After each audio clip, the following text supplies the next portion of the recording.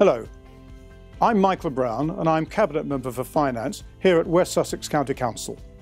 Well, we've talked quite a lot so far about the savings we made in the last 4 years and indeed the savings that we've got to make in the future.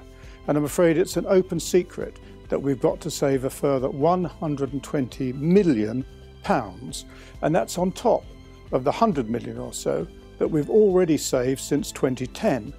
Now those are really big numbers.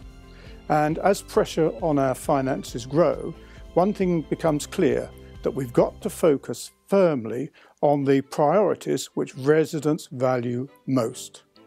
Things like helping people to remain independent for longer, helping vulnerable people to feel safe and secure, helping to give our children as good a start as we possibly can, and finally, and very importantly, helping the West Sussex economy to grow so that firms thrive and jobs are available for our young people.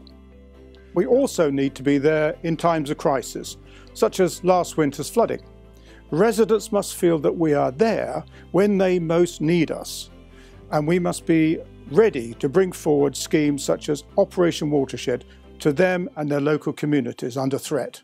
Tough spending choices are ahead, but with your help we can deliver what's most important to you.